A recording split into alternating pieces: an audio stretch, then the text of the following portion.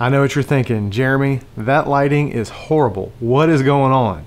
Well, I'm trying to demonstrate, because today we're going to be talking about lighting, and we're going to be talking about how to take your lighting from looking like this to something a little better like this, with only 2 lights from one of my favorite lighting and gear manufacturers, Aputure.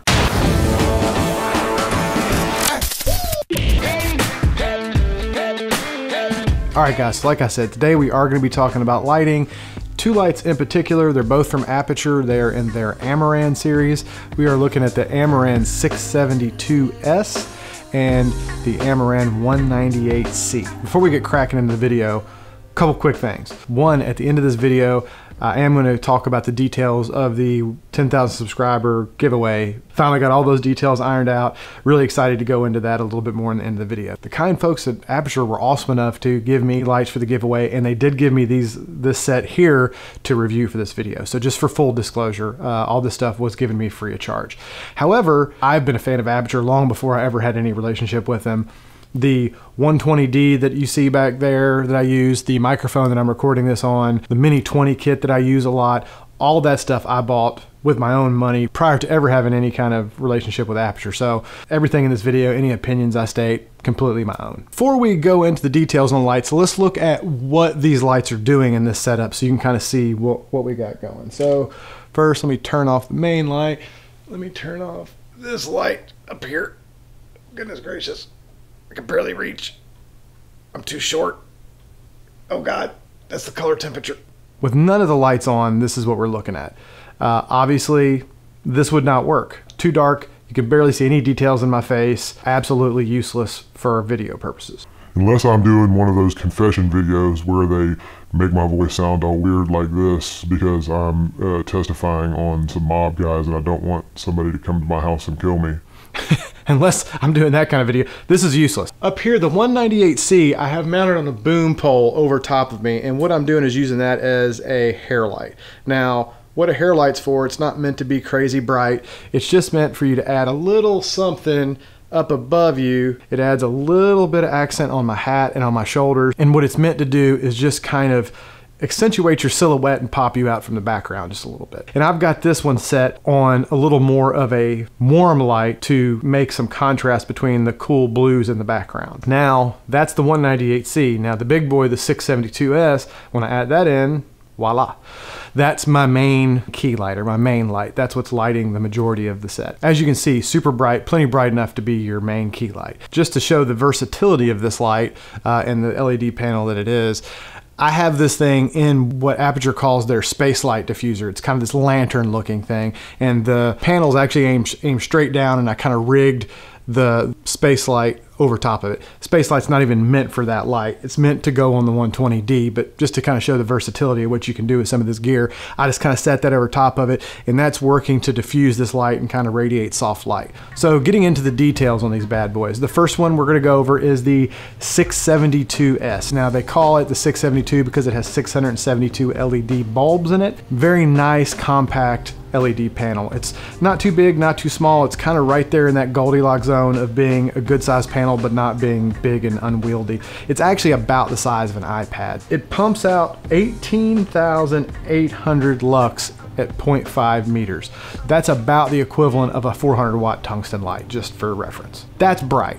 I mean, that's at least 1.5 to 2 minute on the blue dot scale. And if you're wondering what the heck that is, the blue dot scale is, if you look at it, how long before your vision goes back to normal without just seeing a big blue dot in the middle. And it's gonna be a while. It's like looking at the sun. It sears your retinas. This thing's bright. As far as the color on this thing goes, it is a 5500K light. This is a single light version, not the bicolor version, so you're just dealing with 5500K, which is a very nice white daylight kind of light.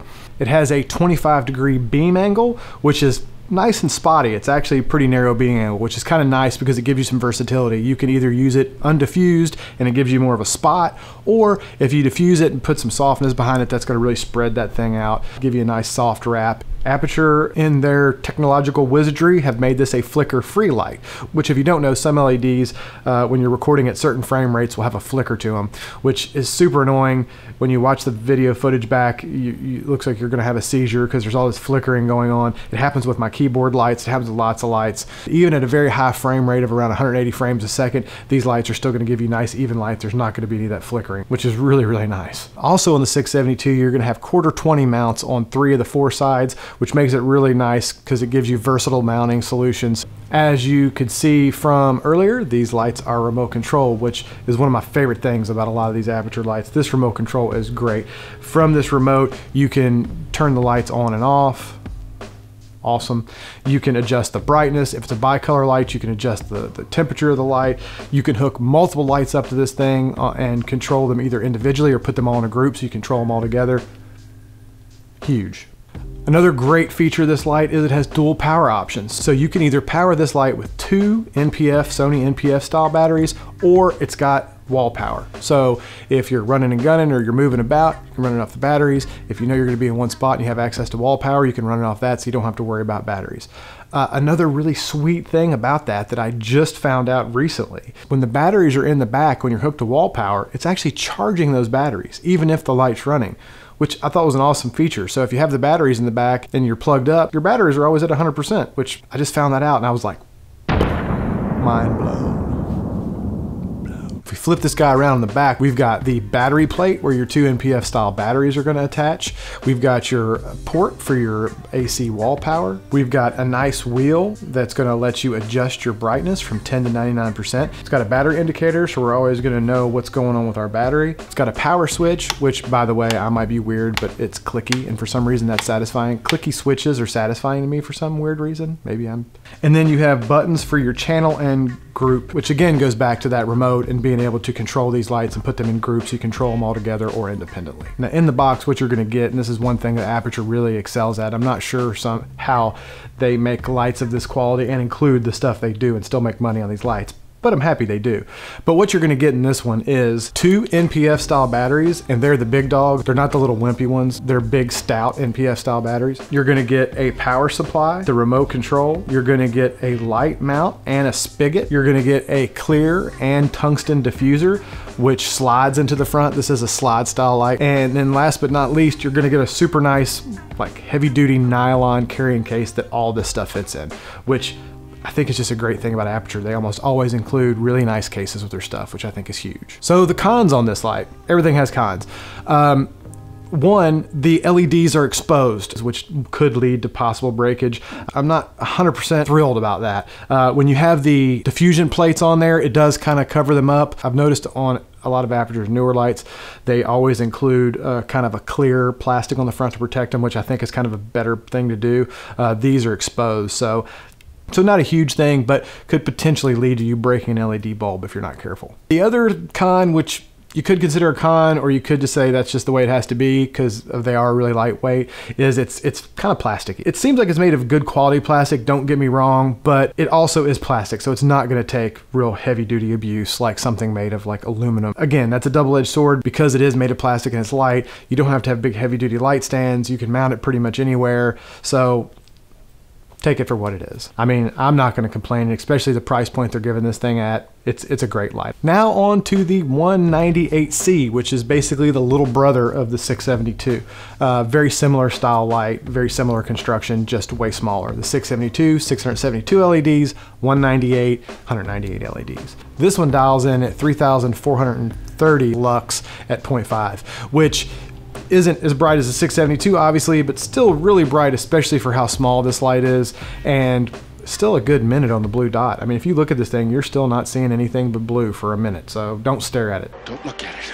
Shut your eyes, Mary, and don't look at it. Now, the 198 is the C, which means it is bicolor. So unlike the other light, which is 5500K constant, this one you're going to be able to adjust from 3200K up to 5500K. It does have a wider beam angle. This one's about 65 degrees, which isn't going to be very spotty. It's going to be a lot wider, more of a flood kind of light, which if you are using it as an on-camera light or something, that's probably something you want anyway. Same plastic construction, which makes it really lightweight, but this one does have a clear plastic cover over the LEDs, which makes them, in my opinion, a little more durable because those LEDs are covered up from getting hit with stuff. Now, the 198 doesn't have quarter 20s. You're gonna have female cold shoes on all four sides of this one. And it also comes with a male cold shoe to quarter 20 kind of adapter. So you could slide that in either of the four sides, which gives you very versatile mounting options. Other cool thing you can do with this light that's pretty neat is because it's on all four sides and it's got that little adapter, you can also connect these together like some kind of transformer, and you could have one panel or connect them all together into one big panel, which is pretty neat. I think the intent for this one is more run and gun type shooting.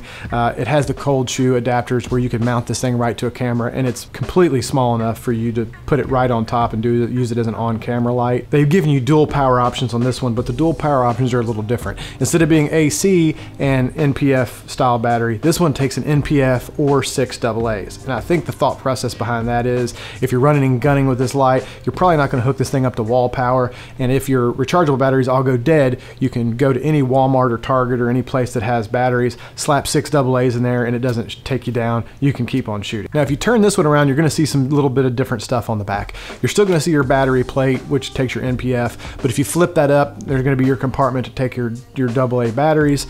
And on this one, you got 2 knobs. Because this is a bicolor light, you're going to see one knob that you're going to be able to smoothly control your color, and you're going to be able to adjust it all the way from that 3200 up to 5500K. And then below that, you're going to have your brightness knob where you're going to be able to adjust your brightness. It's also got a push button style battery indicator where you're going to push and hold that button. It's going to give you the dilly on your battery status. This thing is small. It is, and that's one of the good features about it, is it's small enough to where you can put it back in on a little shelf or a little crease or a crevice or whatever, and get it in a spot that you might need a little light that you wouldn't be able to fit a bigger light. That's really the benefit of both of these lights. It's one of the reasons why I use these panel lights sometime instead of my big 120D, which, don't get me wrong, I absolutely adore that light. Something that both of these lights have in common is their 95 plus CRI rating. Now, if you don't know what CRI rating is, it's color rendering index. And basically what that means is how color accurate these lights are, meaning a lot of lights will have a bit of a color tinge to it. So when you record stuff with a light, it'll have a little bit of a green tint to it or a magenta tint, and that is a nightmare to try to fix in post-production. You end up looking like a damn Oompa Loompa, and it's just horrible to try to correct. One of my favorite things about all these Aputure products is they put a lot of emphasis on a high CRI rating, which makes them very color accurate lights. Big thumbs up to Aputure for that. So what do you get in the kit with this one? This one, you're going to get a clear diffuser that snaps right on the front, that little hot shoe to quarter 20 type adapter thing I was talking about, and you're going to get a nice little ball head mount, which is really nice for, versatile mounting solutions and be able to aim the light wherever you want. And in true Aputure style, they include one of their high quality nylon carrying cases for everything to go in. Okay, so a couple negatives on these little lights. One, again, same as the other light, they are plastic construction, so probably not the most heavy-duty lights in Aputure's arsenal, but sufficiently heavy-duty, and like I was mentioning before, it's a trade-off with heavy-duty versus lightweight and portable, so you got to kind of give and take a little bit there. Also, no wall power, which is a little bit of a bummer.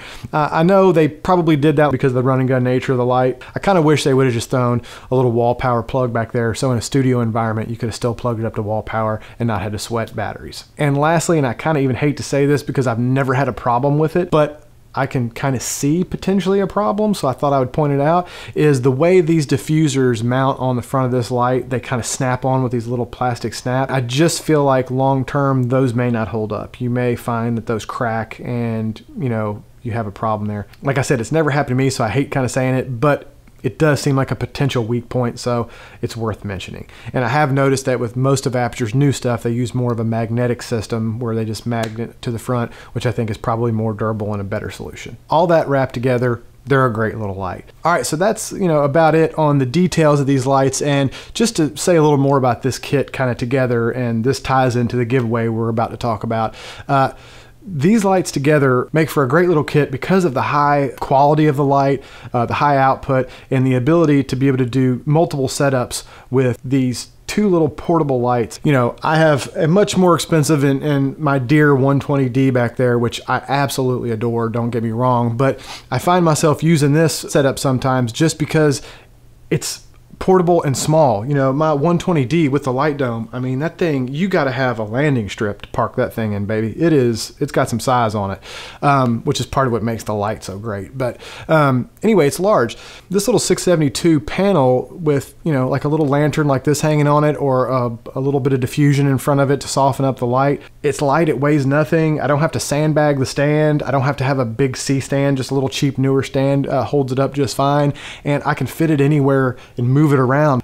Same with the little 198. You know, I can rig this with a boom pole over top of me and not have to worry about a lot of weight being at the end and really weighing that thing down to where it's got to be heavily sandbagged. So, you know, just really versatile, great little lights. All right, guys, so one of the best parts of this video is the details on this 10,000 subscriber giveaway. Aputure has been kind enough to donate a 672, a 198, and one of their lav mics as kind of a creator bundle is what we decided to call it. You could have a $10,000 camera, and if you've got crap light and crap sound, your video is going to look like garbage. If you're new to doing this and you don't have a lot of gear, this is an awesome piece of kit to get you going on producing high quality videos. And if you've been doing it for a while and you have a lot of gear, this is still great stuff, and it's going to be a good addition to your kit. So I'm super pumped about being able to do this. I greatly appreciate all of my subscribers, and I thank you so much for taking the time out of your day to watch my videos. This is just a way for me to say thank you and give a little something back to my subscribers. And thanks again to Aputure for providing this stuff. Super awesome of them to donate this stuff and sponsor this giveaway. There's going to be a link below this video that I'm going to put in the box down below, and you're just going to click that. It's going to take you to the details. All you're going to need to do is you're going to have to like this video.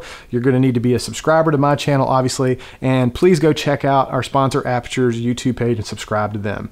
There are also going to be several other ways that you can get multiple or additional entries into the competition, which will just beef up your chance of winning. So again, click that link. It's going to have all the details on how to enter. As always, guys, if I forgot something, feel free to ask questions in the comments below and I will answer them as quick as I possibly can. If you did find this video useful and entertaining, please feel free to smash that like button. If you're not a subscriber, please consider doing so. We'd love to have you on board. All right, guys, that's it for me today. I hope everybody has a fantastic week, and we will see you in the next video.